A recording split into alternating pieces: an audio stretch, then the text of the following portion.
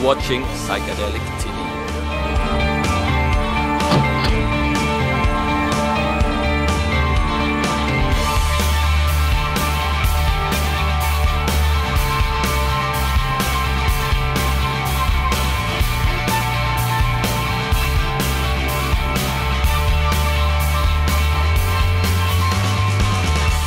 Hi, I'm Max Hayes from the band Psyckadeli.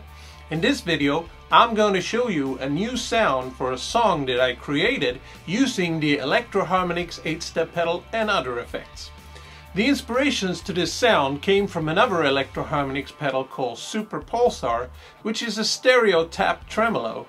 This pedal sounds really cool, but because I already had the 8-step pedal, I wanted to see if I could recreate what I liked about the Super Pulsar pedal.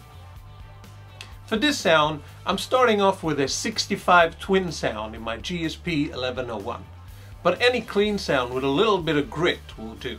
Then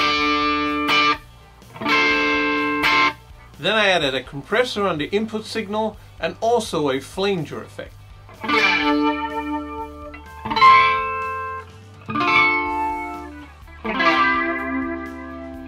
On the G major 2, I added a pitch effect. This makes it sound like a 12-string guitar. I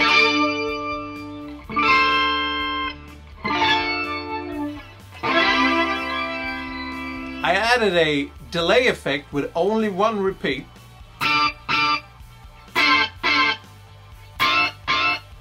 also added a reverb effect to get that big sound. With the Ecolution pedal, I added a longer tape delay with more repeats.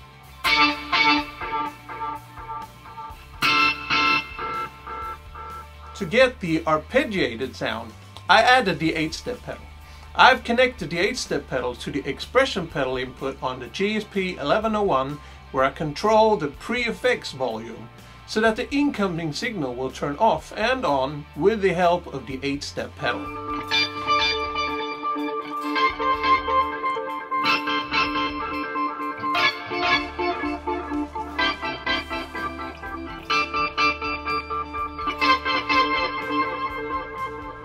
Even though I have a few keyboards, I really like the sounds you can make with a guitar using different effects and make it sound like a synth pattern.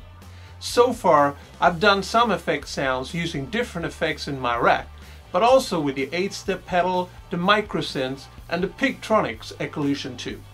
A thing to remember is that it's always good to be able to sync the effects to some sort of MIDI clock. If you play arpeggiated sound that are not synced to a clock source, then they will start drifting off quite fast, and then you start to sound out of sync. So do yourself a favor and check so that your effects can be synced to MIDI clock. You can see more videos about cool guitar sound that I've made using the effects that I've showed you here on the Psyckadeli YouTube channel. Well, that is everything for this video. I hope this has given you some ideas on how to use the 8-step pedal and other arpeggiated guitar effects. Feel free to write any questions or comments down below. I hope you've enjoyed this video, and I hope to see you again.